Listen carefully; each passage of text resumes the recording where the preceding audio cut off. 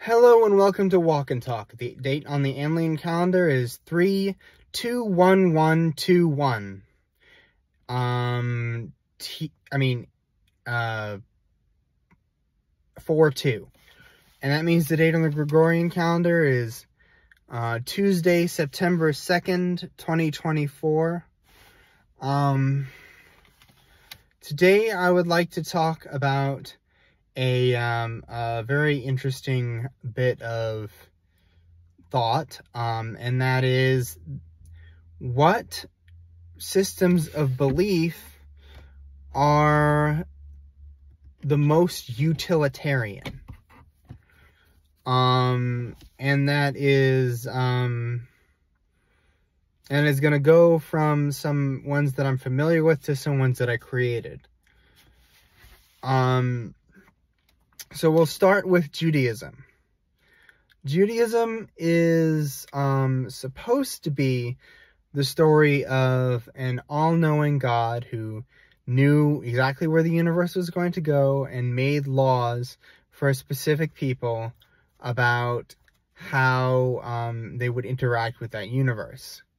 But what it actually shows in the Torah is how different conflicts gave rise to different laws. How people by experimenting and seeing what happened when they did a certain thing would decide God didn't like that thing, and they would make a rule against it in the culture. So the way that you can see this is there is rules like when Onan discovered Onanism was seen as a bad thing because he wasn't able to spread his family's seed, as it were. And when Moses came out of Egypt, he wanted to distance himself from, or he wanted to distance Judaism from the worship. Actually, it was something different at the time, but it was distance the people that he was with from the worshippers of Baal, who ate a calf in its mother's milk. So because of that, Jews were not allowed to eat milk or eat dairy and meat in the same meal at all, and they still aren't. And that means that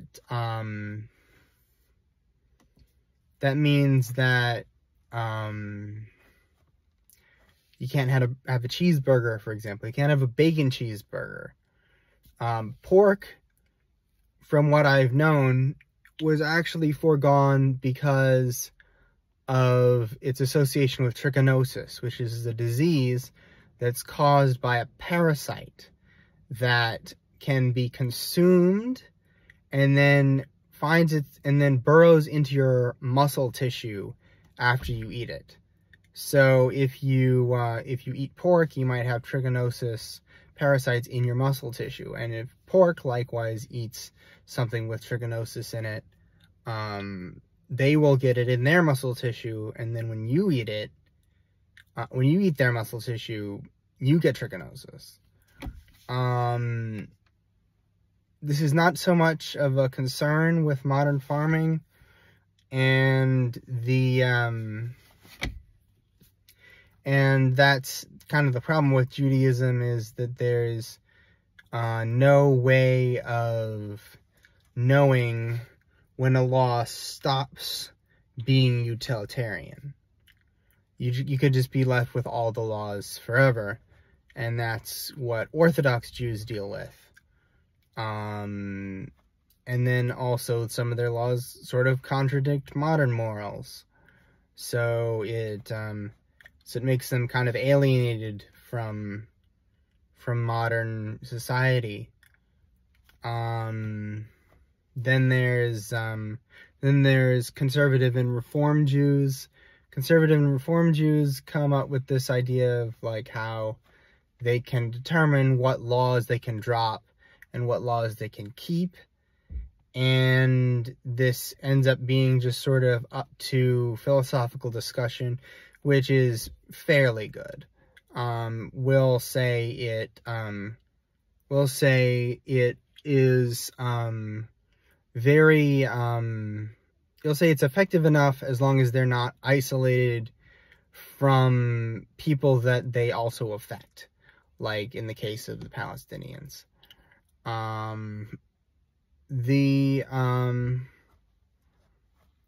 Let's see. The next thing that I'd like to talk about is Christianity. Christianity is actually a terrible system. The reason that we think Christianity is a good system is because we're doing it wrong. And our people in America are generally doing it wrong. People in America tend to believe that God still cares about the morals of the Torah, but they care that you enact them according to the beliefs of other people who could be affected by your actions. And if you do that, then you go to heaven, which instead of being a normal heaven, or instead of being one heaven like in the Bible, is a different heaven for every belief system that exists. And that way your ideas would be perfectly aligned with the people who you spend eternity with, and you wouldn't get into arguments, and you wouldn't get into fights, and you wouldn't threaten them by being by doing the things that you naturally did. American Christianity is fine, but real Christianity is terrible, and I'll tell you why. Real Christianity says that Jesus made all of the laws void. The only thing that you have to do to go to heaven as a Christian is you have to say you have to be a Christian. You have to do what Jesus, or you have to say that you are subservient to Jesus. And when you say you're subservient to Jesus, well, actually, where was I going with this? So, what that means is that, like, some actual Christians will also say that if you seek redemption for your sins with Jesus, you don't have to actually stop doing them. You don't actually have to break the habits. And that, of course, was created because they wanted to say that their redemption did something, even though it didn't do anything in this world. But it doesn't help this world. It doesn't. So if you like, so you could be a mobster, like in The Sopranos, and just go to your confession in your Catholic church and then keep murdering people. And, you know, there's nothing inherently motivating him to do anything about that.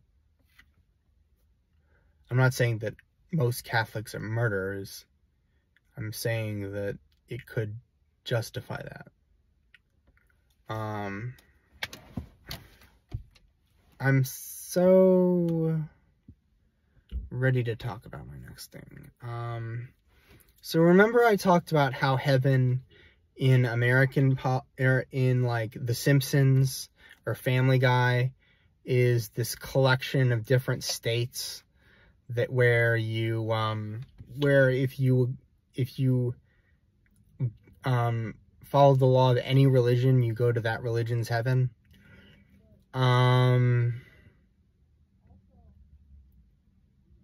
Anyway,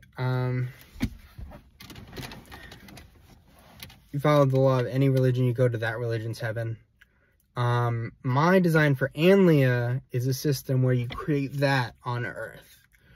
you create so it really has to do with like modern legal structures. There's this, so the way that modern legal structures work is that any crime that you commit gets you sent to jail or prison. And jail or prison accomplishes two purposes. One is to get you away from people who could be victims, and one is to get you to reform, usually by making you very uncomfortable. What I would do is, in Anlia, is that I would create a sector encompassing city or a social environment capsule for every combination of laws. And when you break a law, you get sent to the sec that doesn't have that, you sent to all the secs that don't have that law.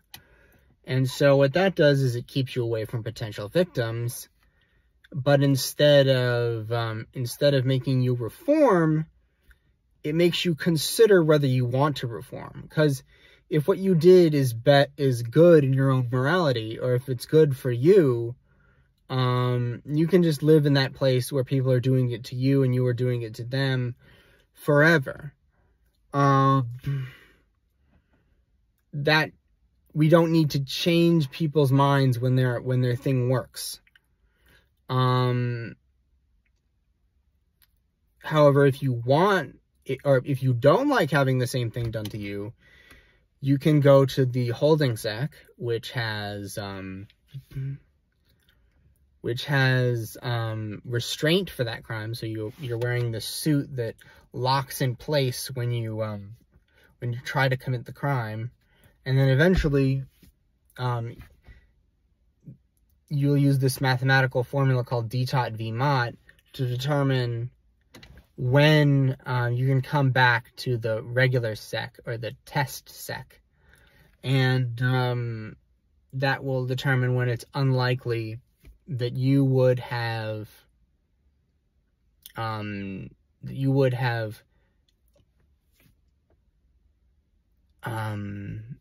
omitted to do the crime up to this point if you still had the random immutable quality to do it. And that's basically why it excels over, that's basically why alien morality excels over modern morality.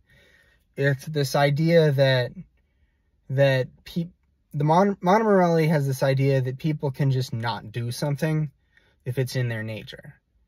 And alien morality says, no, that takes a lot of effort, and it takes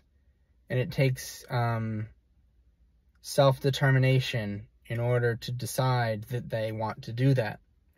So they have to go through a self-determined process, not a punished process. It's kind of immoral to punish someone when they don't do something if that thing is not something they can do, or not punish someone if they do something if not doing that thing is the thing that they cannot do. But then when I came into the idea of defining the individual laws, I came into trouble because I took the most heinous laws, took 8 most heinous laws. They're on another YouTube. They're on another video, and I made them the laws that vary by sec.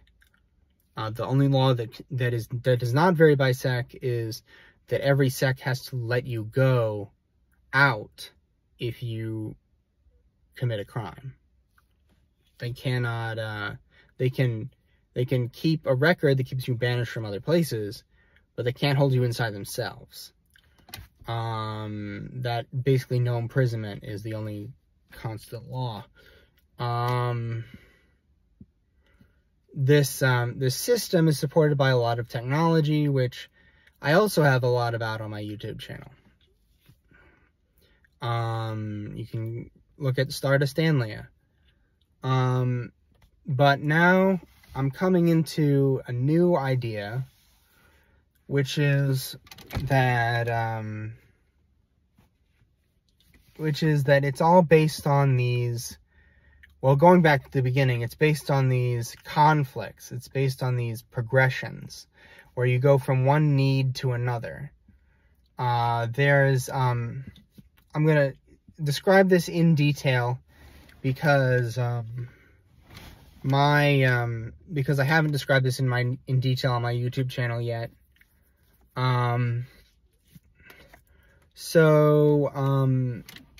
The first need, so these, the creation of laws tends to climb up the set of needs, but you can also go any which way on the set of needs, in any sort of interaction. And, I'm getting so hot because I turned the air conditioner off because the phone is in the air conditioner. It will be really loud. But it goes up the set of needs. You can explain any interaction with these needs, and the needs are on the bottom. Continuing to do what defines you. So if you do something that, if you do something and you see it as something that you do, that is the most basic form of yourself. And changing that behavior is like a little death. Then there's keeping the body alive. Keeping the body alive invokes everything from food to shelter to money. Food, shelter to money. Money because it buys food and shelter.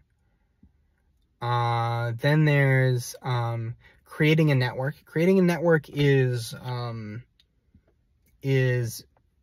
sort of a list of higher needs, or things that aren't quite explained in food, or things that aren't quite explained in keeping the body alive. Like if you want sex is in there. If you want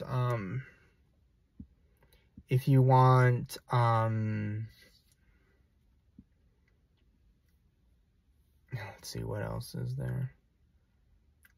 If you want to just tell jokes, telling jokes is in there. If you want some sort of status symbol that goes beyond what you need to survive, that's in there. Then the next level is creating a legacy. Creating a legacy is mainly the need of some sort of person to carry on your legacy. You can also write your legacy into a book as an alternative.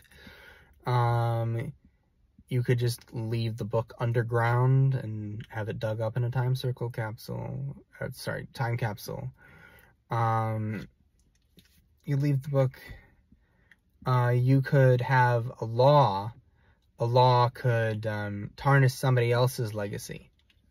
So, like, for example, if somebody is hitting, that's just the thing that kids do a lot. So they might not want to change from who they are from when they were a kid. And they just keep doing that. So somebody else says, this is hurting me.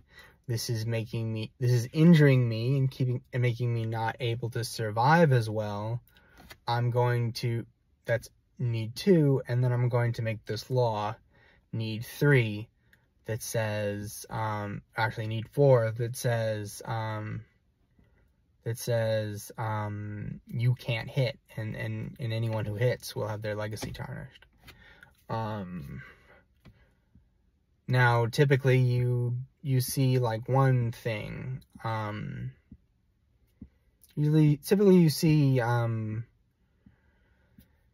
need 3 invoked first. So people will try to isolate the hitter from the non-hitters instead of just saying it's wrong. axiologically. The same thing goes for any law, including sex crime. Sex crime was religious. I'm pretty convinced that this is the case. This is how it happened. Sex crime was religious in nature. Societies were trying to keep legacy from falling, or keep legacy from being distributed away from the people who had earned it by starting a family. And so they kept women from having sex outside of their marriage. And then because women were we'll say, being forced to have sex outside their marriage, and they were punished anyway with death, the women got a very strong trauma response to sex outside of a very specific set of parameters, and then that became our modern sex crime. Then you have like segregation. Segregation was a matter of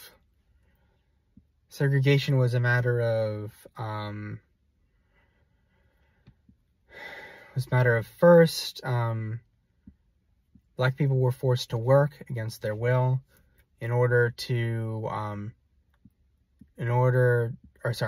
they were taken out of this work against their will, and then so that they could, have autonomy and continue to do things that define me in a more authentic way. Then certain groups began to feel like there was going to be a rebellion, so they separated the blacks from the whites, and then the blacks, having gotten the right to vote, utilized this to make the law that segregation was bad, basically.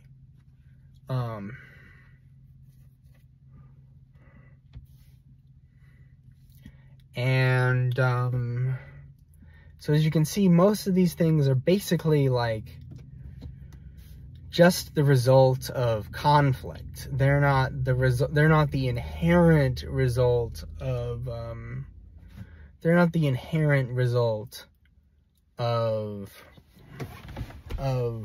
right and wrong. They're not the inherent property of the universe and what's right and what's wrong. However, they are still traumatizing, or they affect people in the ways that people say they affect them.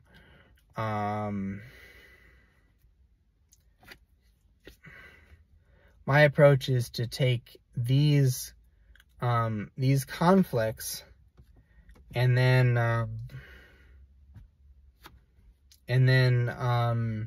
think about them and think about smaller conflicts, like everyday conflicts, like argument with my mom, or anything that I could want to do for myself, or anything that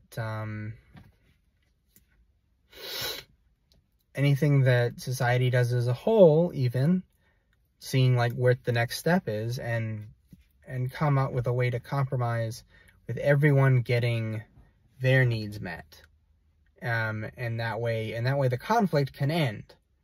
I think that the main way to do that in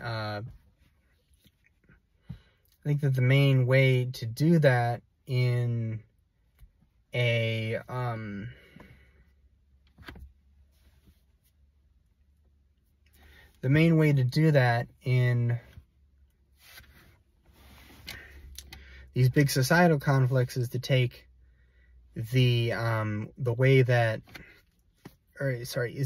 last step, where the last person has something taken away from them, and then figure out some way that this person can give this thing back to themselves using, or this entity can give the thing back to themselves using some other thing that they have access to personally. And that is a,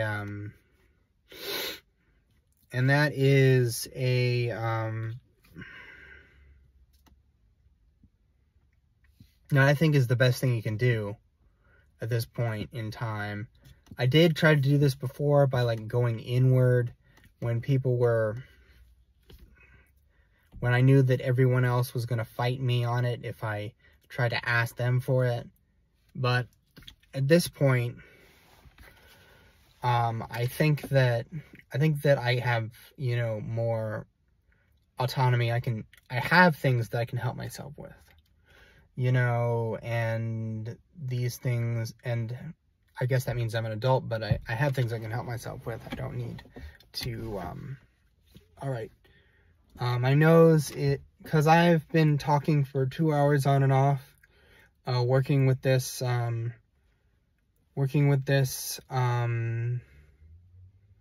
this camera and trying several takes of this. I'm gonna say, see you in the future, Future Captain.